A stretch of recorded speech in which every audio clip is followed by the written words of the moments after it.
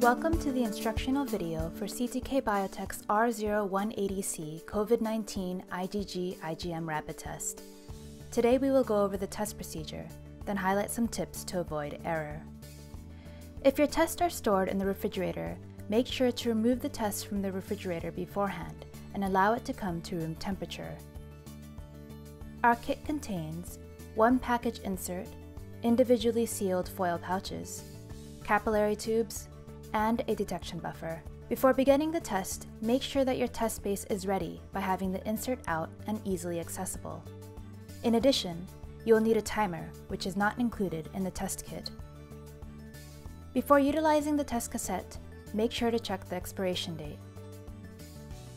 Open the pouch and remove the device, placing it on a clean, flat surface. Make sure your samples are at room temperature prior to testing. Label the device with the specimen ID number. Fill the capillary tube with the specimen and dispense the specimen into each sample well. Keep the capillary tube vertical.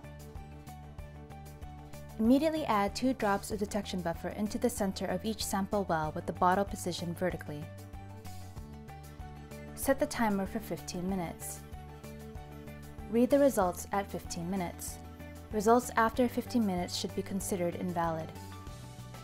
As mentioned before, please pay attention to these tips to avoid error.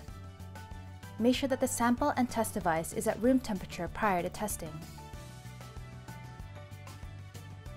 Before utilizing the test cassette, make sure to check the expiration date.